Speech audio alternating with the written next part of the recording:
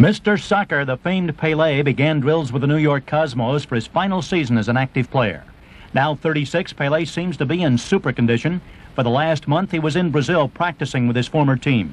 The most famous and accomplished player in the history of soccer, Pele says he wants his last season to be a good one, and he's aiming for a championship. For the $1.6 million the Cosmos pay him, they get a player universally acclaimed as a soccer genius, his skills already legendary. Pele says his ability is God-given, that he was born to play soccer. Dave Martin, ABC News.